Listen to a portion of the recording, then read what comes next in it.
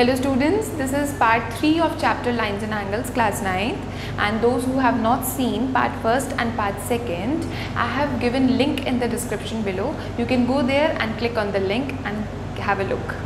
In my last video, I have explained all the questions of exercise 6.1, and in this video, before proceeding to exercise 6.2, I will give some introduction about different types of angles like corresponding angles, alternate angles, etc.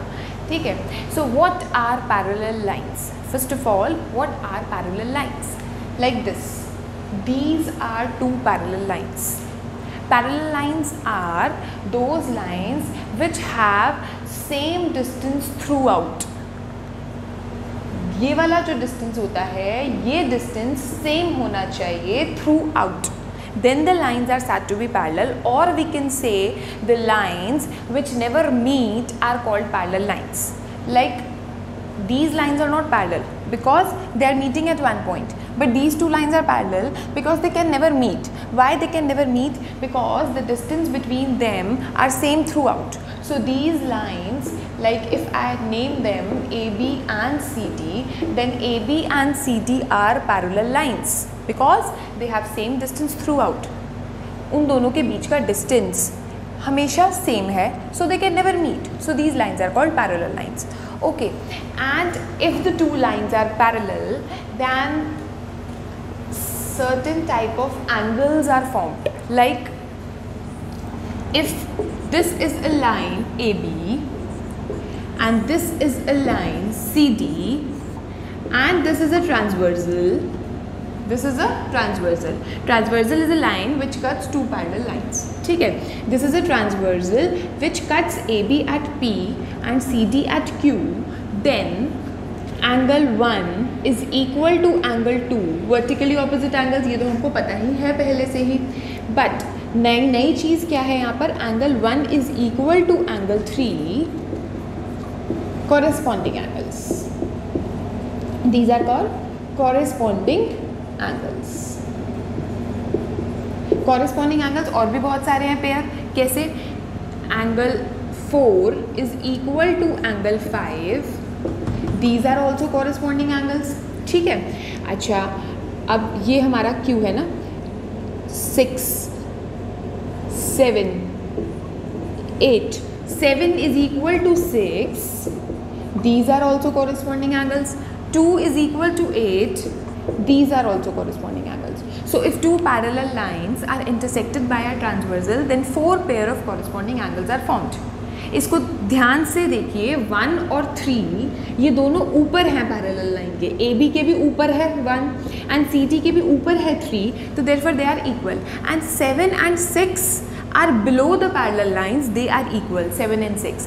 Similarly 4 और 5 ऊपर है and 2 and 8 नीचे हैं. So these are the pair of corresponding angles which are formed when two parallel lines are intersected by a transversal. Okay, and और कौन से form हुए हमारे? 2 is equal to 3.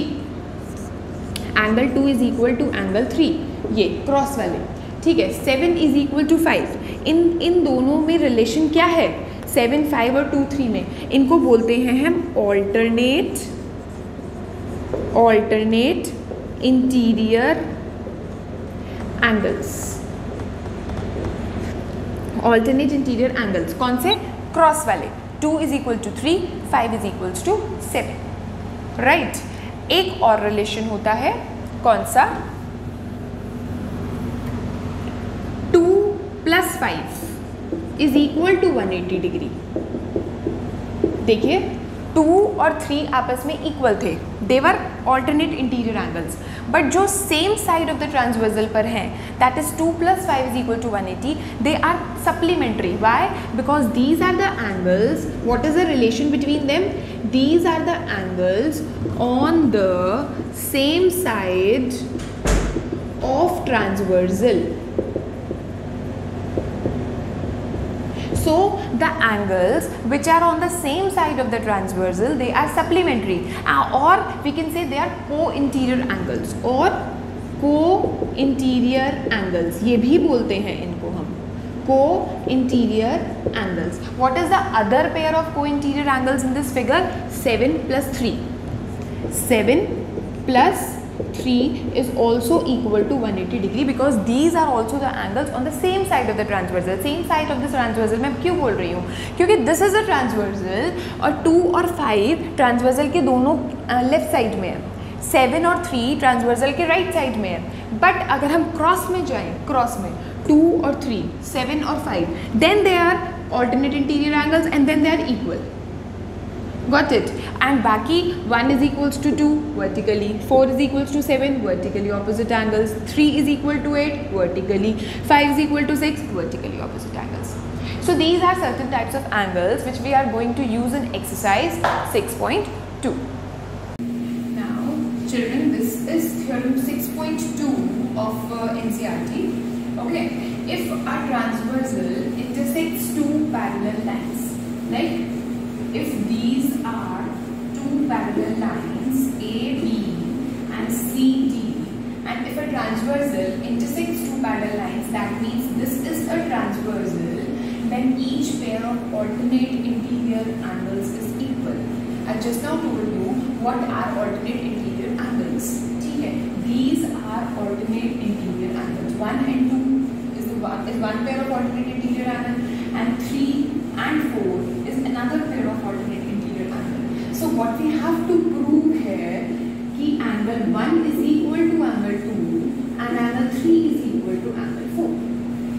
Okay? ठीक है. अच्छा, हम given में क्या लिखेंगे?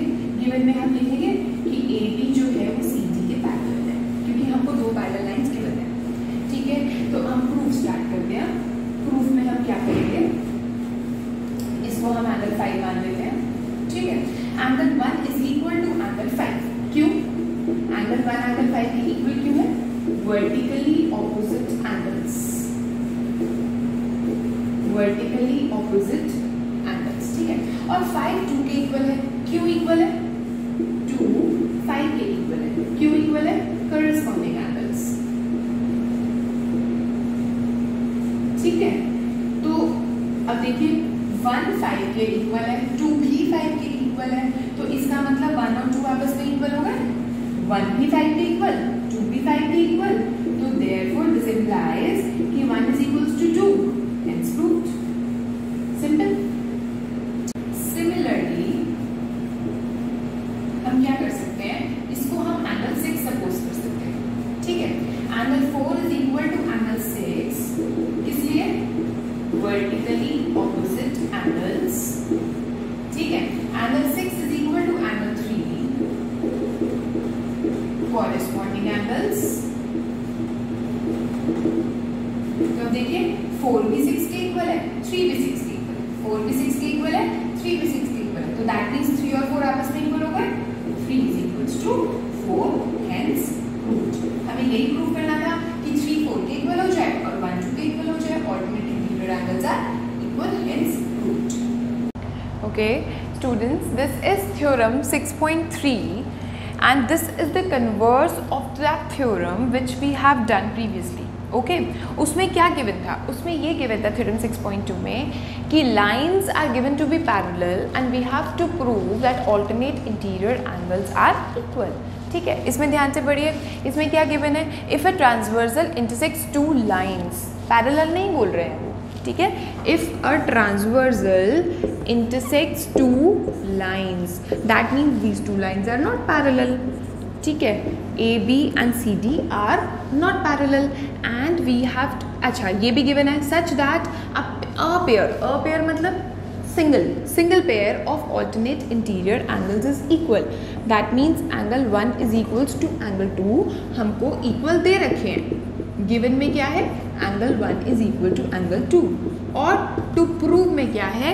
then के आगे वाला जो सेंटेंस है this we have to prove. यहाँ तक हमको जो दिया हुआ होता है वो equal है, मतलब वो given है. ठीक है, और then के आगे वाला जो है वो हमको प्रूव करना होता है. और then के आगे वाला क्या लिखा हुआ है? then the two lines are parallel. that means AB is parallel to CD हमको प्रूव करना है. ओके, तो हम कैसे करेंगे? हम एक और एंगल सपोज कर लेंगे, ये वाला विच इज़ एंगल 3. अब एंगल 1 और एंगल 3 जो हैं वो हमारे हैं वर्टिकली ऑपोजिट एंगल्स. भाई वर्टिकली ऑपोजिट एंगल्स के लिए तो हमें लाइंस का पैरेलल होना ज़रूरी नहीं है. लाइंस का पैरेलल होना कब ज़रूरी है? लाइंस अगर पैरेलल होती हैं तो हम कॉरस्पॉन्डिंग एंगल्स बोल सकते हैं इक्वल है, लाइंस अगर पैरेलल होती हैं तो हम ऑल्टरनेट इंटीरियर एंगल्स बोल सकते हैं इक्वल है। लेकिन अगर लाइंस पैरेलल नहीं है तो हम ना तो कॉरस्पॉन्डिंग एंगल्स को इक्वल बोल सकते हैं, ना ही ऑल्टरनेट इंटीरियर एंगल्स को इक्वल, मतलब हम वो रिलेशन ही नहीं लिख सकते। बट वर्टिकली ऑपोजिट एंगल्स हम लिख सकते हैं क्योंकि वो तो क्रॉस से बनता है, एक्स से बनता है, ठीक है। तो लाइंस पैरेलल नहीं है तब भी हम वर्टिकली ऑपोजिट एंगल्स का रिलेशन अप्लाई कर सकते हैं। अच्छा, एक और चीज़ हमको गिवन है कि 1 इज इक्वल्स टू 2, क्योंकि यहाँ पर एक पेयर ऑल्टरनेट का इक्वल गिवन है, तो 1 इज इक्वल टू 2 यहाँ पर हम लिख सकते हैं गिवन में। अब जब 1 3 के भी इक्वल है, 1 2 के भी इक्वल है, तो दैट मीन्स 2 और 3 आपस में इक्वल हो सकते हैं। दैट मीन्स 2 और 3 आपस में इक्वल हो गए। अब 2 और 3 ये वाले एंगल्स हैं, 2 और 3 आपस में इक्वल हो गए, ठीक है। लेकिन ये क्या है? But these are what? These are what type of angles? But these are corresponding angles. देखो, हम लेके नहीं चले हैं, ध्यान से नोटिस करो, हम लेके नहीं चले हैं, हम प्रूव कर रहे हैं। But these are corresponding angles, therefore AB is parallel to CD। तो हमने बेसिकली करना क्या था इस थ्योरम में? हमने प्रूव करना था कि 2 लाइन्स आर पैरेलल, तो हमने प्रूव कर दिया कि AB is parallel to CD। Okay, now this is theorem 6.4। Okay, if a transversal intersects 2 parallel lines, ठीक है, अब हमको पैरेलल दे रखा है, that means AB और CD हमको पैरेलल दे रखा है। गिवन में हम लिख सकते हैं AB is parallel to CD। Okay, then के आगे से हमको प्रूव करना होता है देन ईच पेयर, हर एक pair of interior angles. Interior angles मैंने आपको कौन से बताए थे? इंटीरियर एंगल्स मैंने आपको बताए थे ये वाले। एक तो ऑल्टरनेट इंटीरियर थे, वो तो क्रॉस वाले थे, बट यहाँ पर हमें ऑल्टरनेट वर्ड नहीं दिख रहा है, only interior angles, that means 1 and 2 and 3 and 4, ठीक है। तो हमको प्रूव करना है कि 1 + 2 आर सप्लीमेंट्री। सप्लीमेंट्री मतलब इनका सम क्या है? 180 डिग्री के इक्वल है, और 3 + 4 इन दोनों का सम 180 डिग्री के इक्वल है। This we have to prove, ठीक है। अच्छा, अब प्रूव हम कैसे करेंगे इसमें? देखिए, पैरेलल लाइंस गिवन है, ठीक है। अच्छा, 1 + 5 इज इक्वल टू 180 डिग्री। क्यों? Linear pair. देखिए ध्यान से, 1 + 5 स्ट्रेट लाइन पे हैं दोनों एंगल्स, ठीक है, तो 1 + 5 is equals to 180 degree, I can write. अच्छा, लेकिन 5 और 2 जो हैं वो आपस में इक्वल हैं, करस्पॉन्डिंग एंगल्स। देखिए, 2 is equal to 5 corresponding angles. तो इस वाली इक्वेशन में अगर मैं 5 की जगह 2 को लिख दूंगी, 5 को रिप्लेस कर दूँ किससे? 2 से, देयरफॉर 1 को as it is plus as it is, और 5 की जगह मैंने क्या डाल दिया? 2, और is equal to 180 as it is. तो मेरा फर्स्ट पार्ट प्रूव हो गया ना, ठीक है। तो बेसिकली मैंने क्या किया, दोबारा से देखते हैं। 1 + 5 is equal to 180 degree linear pair, लेकिन 5 तो 2 के इक्वल है करस्पॉन्डिंग, तो 5 की जगह 2 को रिप्लेस कर दो, तो 1 + 2 is equal to 180 degree, which proves our part first, ठीक है ना। सिमिलरली हम क्या करेंगे, यहाँ पर एंगल 6 मान लेंगे। अब हम क्या करेंगे, 3 + 6 is equal to 180 degree, linear pair, ठीक है। लेकिन 6 हमारा किसके इक्वल है? 4 के इक्वल है। क्यों इक्वल है? Corresponding angles, got it. तो हम 6 को यहाँ पर 4 से रिप्लेस कर देंगे, तो therefore 3 + 4 is equals to 180 degree, which proves our part 2 of the theorem. Okay, okay, now this is theorem 6.5 which is the converse of theorem 6.4. okay, so इसमें क्या given है हमारे पास? if a transversal intersects 2 lines, again the lines are not given to be parallel, okay, तो intersects 2 lines, that means AB और CD हमको 2 lines given है, but the lines are not given to be parallel. parallel word यहाँ पर नहीं लिखा है, ठीक है, और transversal उनको कट कर रहा है, such that a pair, again एक pair of interior angles, that means 1 and 2 are supplementary. That means given में हमारे पास क्या हुआ, angle 1 plus angle 2 is equal to 180 degree. मैं दोबारा से बोल रही हूँ कि यहाँ तक जो स्टेटमेंट है वो हमको गिवन है, वो पार्ट हमारा गिवन है, ठीक है। एंड देन के बाद वाला part I have to prove, ठीक है। दोबारा से हम पढ़ते हैं statement, if a transversal intersects two lines मतलब पैरेलल लाइन्स नहीं है, सच दैट अ पेयर मतलब एक पेयर ऑफ इंटीरियर एंगल्स, दो पेयर है हमारे पास 1 and 2, 3 and 4, बट मैं कोई सा भी एक पेयर ले सकती हूँ कि 1 and 2 are supplementary. That means 1 + 2 is equals to 180 degree, ठीक है। Then the two lines are parallel, then के बाद वाला पोर्शन हमको प्रूव करना है, तो then the two lines are parallel मतलब we have to prove that AB is parallel to CD। Done. Proof is very simple. कैसे, हम एक और एंगल सपोज कर रहे हैं एंगल 3, ठीक है। अब एंगल 1 प्लस एंगल 3 180 है, क्यों है, लीनियर पेयर है। नाउ प्रूफ, एंगल 1 और एंगल 3 का सम क्या है, 180 डिग्री, क्यों है, क्योंकि they form a linear pair, देखिए स्ट्रेट लाइन पर है, ठीक है। अच्छा, और हमको दिया हुआ है एंगल 1 प्लस एंगल 2 का सम भी हमको क्या दिया हुआ है, 180 डिग्री दिया हुआ है। एंगल 1 प्लस एंगल 2 का सम हमको क्या दिया हुआ है, 180 डिग्री, और इसके हम ब्रैकेट्स में लिख देंगे गिवन। अब जब ये वाली फर्स्ट इक्वेशन, ये वाली सेकेंड इक्वेशन और दोनों इक्वेशंस की जो RHS है it is 180 degree, that means दोनों ही 180 डिग्री के इक्वल है, दोनों की RHS 180 डिग्री के इक्वल है, तो दोनों की LHS भी आपस में इक्वल होगी, ठीक है। तो therefore angle 1 plus angle 3 is equal to angle 1 plus angle 2, okay. तो एंगल 1 से एंगल 1 में कैंसिल आउट कर दूंगी, तो angle 3 is equal to angle 2, angle 3 is equal to angle 2, बस हमारा काम हो गया। क्यों, क्योंकि एंगल 3 और एंगल 2 हमारे इक्वल आ गए, और हम अब नेक्स्ट स्टेप में लिख देंगे but these are corresponding angles, और जब ये करस्पॉन्डिंग एंगल्स हैं तो therefore we can say that these two lines are parallel, hence proved. Now this is theorem 6.6, बहुत इजी थ्योरम है। क्या बोलती है theorem, lines which are parallel to the same line, ठीक है। इसका क्या मतलब है, मान लो अगर मेरे पास 3 लाइन्स हैं, L1, L2, L3, ठीक है।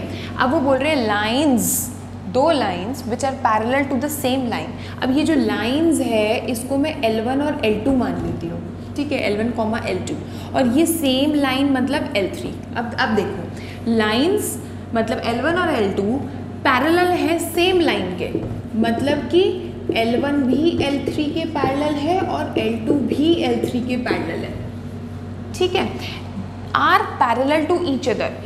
तो ये R से लेकर जो है ना, ये हमको प्रूव करना है, मतलब टू प्रूव क्या है कि वो आपस में भी पैरेलल है, मतलब L1 और L2 आपस में पैरेलल है। दोबारा से, L1 L3 के पैरेलल गिवन, L2 L3 के पैरेलल गिवन, तो हमको ये प्रूव करना है कि L1 और L2 भी आपस में पैरेलल है, ठीक है। तो हम इसमें एक ट्रांसवर्सल बना लेते हैं, ठीक है, और हम इसमें ये लिख सकते हैं कि जब L1 L3 के पैरेलल है, L1 जो है वो L3 के पैरेलल है, तो एंगल 1 और एंगल 3 आपस में इक्वल होंगे, क्यों होंगे, कॉरेस्पॉन्डिंग एंगल्स, ठीक है। अच्छा, L2 भी L3 के पैरेलल है, L2 भी L3 के पैरेलल है, ये भी हमको गिवन है, तो इसका मतलब 2 और 3 आपस में इक्वल होंगे, क्यों होंगे, अगेन कॉरेस्पॉन्डिंग एंगल्स, ठीक है। जब एंगल 1 एंगल 3 के इक्वल है, एंगल 2 एंगल 3 के इक्वल है, तो देयरफॉर एंगल 1 एंगल 2 के इक्वल हो जाएगा, therefore angle 1 is equals to angle 2, but again these are corresponding angles, और जब हमने कॉरेस्पॉन्डिंग एंगल्स प्रूव कर दिए तो I can write that L1 is parallel to L2, hence proved. Okay, this is example 4th, figure is given in this question, ठीक है। हमको क्या गिवन है, PQ parallel to RS, PQ और RS दो पैरेलल लाइंस हैं and angle MXQ यानी ये वाला angle is given to be 135 degree, angle MYR MY this is Y MYR is given to be 40 degree and we have to find out angle XMY, that means this angle I have to find out. Okay, now what we do is we draw a parallel line. यहाँ पर मैंने एक parallel line draw कर दी AB, draw AB parallel to PQ. ठीक है, हमने एक AB line parallel to PQ draw कर दी, बट हमको तो PQ और RS आपस में पैरेलल गिवन है, बट PQ तो RS के पैरेलल, ये तो हमारा कंस्ट्रक्शन हो गया, और but PQ parallel to RS हमको गिवन है, तो देयरफॉर ये तीनों की तीनों लाइंस आपस में पैरेलल हो गई. तो देयरफॉर PQ AB RS तीनों आपस में क्या हो गई, पैरेलल. तो अब मैं कोई सी भी अप्लाई कर सकती हूँ, चाहे मैं कॉरेस्पॉन्डिंग अप्लाई करूँ, चाहे मैं interior angles on the same side of the transversal that means को इंटीरियर एंगल्स अप्लाई करूँ या ऑल्टरनेट अप्लाई करूँ, कुछ भी अप्लाई कर सकती हूँ. I am free to apply this thing. ठीक है, अच्छा अब हम अप्लाई करते हैं. कैसे? हमको ये वाला एंगल निकालना है. ये वाला एंगल निकालने के लिए इसको मैं एंगल 1 मान लेती हूँ, इसको एंगल 2 मान लेती हूँ. तो अगर मुझको एंगल 1 पता चल जाए, एंगल 2 पता चल जाए, उन दोनों का एडिशन क्या हो जाएगा, ये XMY आ जाएगा और मेरा पर्पस सॉल्व हो जाएगा. अच्छा अब मैं क्या करूँगी, PQ जो है वो AB के पैरेलल है. ठीक है, जब PQ AB के पैरेलल है तो 135 degree plus angle 1 is equal to 180 degree. क्यों? को इंटीरियर एंगल्स. ये बात बच्चों को बहुत इजीली समझ नहीं आती है, इसलिए मैं आपको दोबारा समझाती हूँ. दोबारा से फिगर ड्रॉ करके देखिए, ये मेरा PQ है, मान लो ये मेरा PQ है, ये PQ दिखाई दे रहा है, ये AB दिखाई दे रहा है हमको, और ये जो है ना ये XM, ये एक्चुअली मेरा ट्रांसवर्सल है. देखिए ध्यान से देखिए, XM मैंने नीचे वाला फिगर नहीं ड्रॉ करी, मैंने सिर्फ इतना portion of the figure I am drawing है. XM जो है वो मेरा ट्रांसवर्सल है. तो ये वाला जो एंगल है ये 135 डिग्री है और इस एंगल को मैंने एंगल 1 मान रखा है. तो अब हमको साफ नजर आ रहा है कि XM ट्रांसवर्सल है और ये दोनों एंगल्स मेरे को इंटीरियर एंगल्स हैं. तो that is why I have written here कि 135 plus angle 1 is equal to 180 degree को इंटीरियर एंगल्स, जो कि मुझे यहाँ पर फिगर में बहुत क्लियर नजर नहीं आ रहा है, इसीलिए मैंने अलग से ये फिगर ड्रॉ करी है. Right, so now I can easily find out angle 1 which comes out to be 45 degree. Right, now अब मैं दोबारा से नीचे वाला पोर्शन ड्रॉ करती हूँ. This is AB, this is RS and now this is my transversal MY.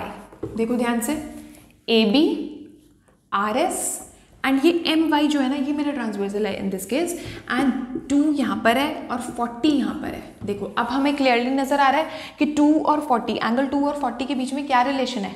These are alternate angles, जो कि इस फिगर में बच्चों को साफ नजर नहीं आता है. ठीक है, तो I can write down here AB is parallel to RS, therefore angle 2 is equal to 40 degree alternate angles. Right, अब मुझको क्या निकालना है, XMY, angle XMY which is equal to angle 1 plus angle 2. angle 1 मैंने फाइंड आउट कर चुकी हूँ, क्या है मेरा 45, angle 2 भी मैं फाइंड आउट कर चुकी हूँ, दोनों को प्लस कर दो which comes out to be 85 degree. Okay students, that's it for today's video. In my next video, I'll be explaining example 5th, example 6th and the questions of exercise 6.2. Okay, bye-bye.